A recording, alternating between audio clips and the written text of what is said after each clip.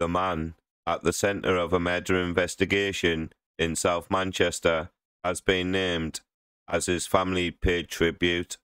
Sadiq Al-lami, 30, died in an assault at a set of traffic lights during an altercation on Kingsway in Paris Wood, Didsbury, in the early hours of Tuesday. Detectives launched a murder investigation following his death. An 18-year-old man was arrested on suspicion of murder. Paying tribute to Sadiq from Burnage, his loved ones described him as full of life and said he touched the hearts of everyone that he met. His loved ones said in a statement by Greater Manchester Police, Sadiq's warmth and love touched the hearts of everyone that he met. His love and laughter were contagious and he was always full of life. Sadiq will be greatly missed and will never be forgotten. They added Sadiq's love and kindness left an everlasting imprint on the hearts of those fortunate enough to know him. His infectious laughter and generosity have become cherished memories, ensuring he will forever hold a special place in our hearts. Sadiq will be deeply missed and will always be held close in our warmth of our memories, they added. Emergency services were called to the scene on the A34 at about 1:40 a.m.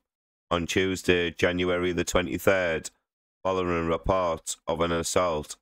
Sadiq was taken to hospital but died a short time later. He was found with stab wounds following the attack.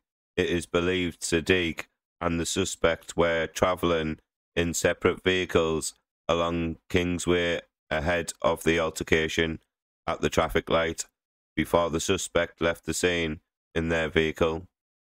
Following the incident, a huge police cordon was in place along Kingsway beside the Tesco supermarket, with the busy main road closed off in both directions throughout the morning.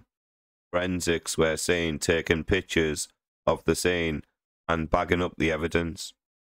Specially trained officers are continued to support Sadiq's family, Greater Manchester Police said. Speaking Detective Inspector Alex Wilkinson from Greater Manchester Police's incident team said, "We understand that an incident such serious like this will cause shock to the local community and further afield, and I want to provide reassurance that an investigation has been launched to understand what has happened fully and identify those responsible swiftly." Please like this video, please comment, and don't forget to subscribe to my YouTube channel. Thank you.